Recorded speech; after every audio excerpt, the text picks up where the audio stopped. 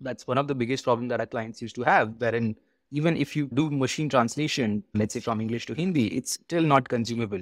So we went through a cycle of trying to come up with feature sets which can deal with more mixed languages of translation. But now with GPT, essentially we are looking to remove that sort of custom build stack and then essentially just work our way with prompts, wherein it can now essentially scale to each and every language, domain, use case, right?